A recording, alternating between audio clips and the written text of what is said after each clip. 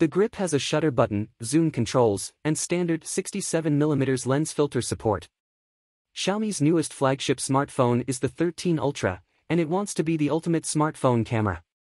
There's a big 1-inch sensor, a dual-aperture lens, and a camera grip shutter button accessory. Along with the faux-camera-leather back and big, round camera bump, if you squint, this almost looks like a point-and-shoot camera. The headline feature is the 50MP camera powered by a 1-inch Sony IMX989. We've seen this sensor make headlines before as the biggest, most powerful sensor on the market in phones like the non-Ultra Xiaomi 13, the Vivo X90 Pro Plus, the Sharp Aquos R7, and the Leica-rebrand of that Sharp phone, the Leitz Phone 2. Xiaomi takes Sony's big sensor and adds a gimmick that we haven't seen since the Samsung Galaxy S9, a dual-aperture lens. Samsung's dual-aperture lens in 2018 could switch from f1.5 to f2.4. While that's technically interesting, that was not a big enough range to do much of anything. The goal of a smaller aperture on a real camera is to 1. Take in less light if the environment is too bright, and 2. Have a bigger depth of field so more things are in focus. None of that scales to a smartphone camera. First, the tiny lenses mean they can never get enough light, so a smaller aperture tends to be detrimental to your photos. Second, smartphone cameras don't have a big enough focal length to really do anything with depth of field effects. Professional camera lenses are big canisters for a reason, and that doesn't exactly scale down to a smartphone. Smartphones work around that with lots of software effects, but those are all just faking it. On the Galaxy S9, the barely there aperture change just made your pictures ever so slightly darker and uglier, and it was dropped in subsequent phones. Xiaomi's dual aperture has a slightly bigger range than Samsung's. It can switch from f1.9 to f4.0. Mechanically, the iris looks identical to Samsung's implementation, with 2 blades. One is a C shape, and the other blade is smaller and completes the circle. For a DSLR, a mechanical 12-blade iris gives you a variable aperture that you can adjust to whatever exacting degree you want, something like f1.4 to f22, and any microscopic step in between. These 2-blade irises only have 2 states, the open f1.9 mode with the blades retracted and out of the way of the camera lens, and the closed f4.0 mode with the blades extended to form a smaller circle.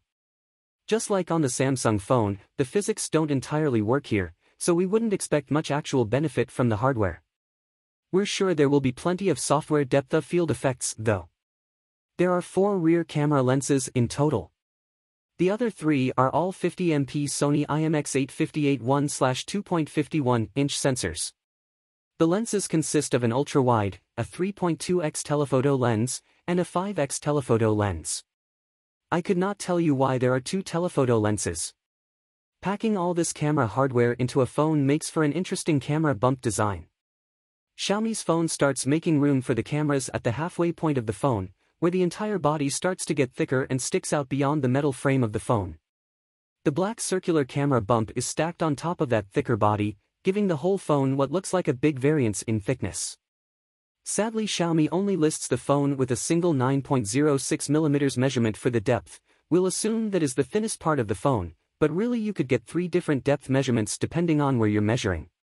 If you're serious about your size-compromised smartphone photography, Xiaomi has a pretty sweet-looking, professional camera bundle for 799 renminbi, or about $116. There are 2 parts to this. First, it's a phone case that adds a 67mm adapter ring around the camera bump. This lets you screw on standard-size lens filters like a circular polarizer or neutral density filter or attach the included lens cap. There's also the grip part, which, besides giving you a big handle to hold onto, includes a physical 2-stage shutter button surrounded by a rotating point-and-shoot style zoom switch, and a lanyard. Camera grips are usually also where a battery goes, and this includes the tiniest sprinkle of lithium-ion. You get an extra 330 mAh. Shout out to the LG G5 modular disaster phone for doing this first. LG's camera grip had a 1200 mAh battery. Under the big pile of camera features is a normal flagship 2023 smartphone. A 6.73-inch, 120Hz, 3200 by 1440 OLED, a Snapdragon 8 Gen 2 SoC, 12GB of RAM, 256GB of storage, and a 5000 mAh battery. Xiaomi's charging tech sounds great, with a 90W wired option and a 50W wireless charger. As always, none of the fun phones come to the US. This one is China only for now and goes on sale on April 21st for 5,999 renminbi, about $872.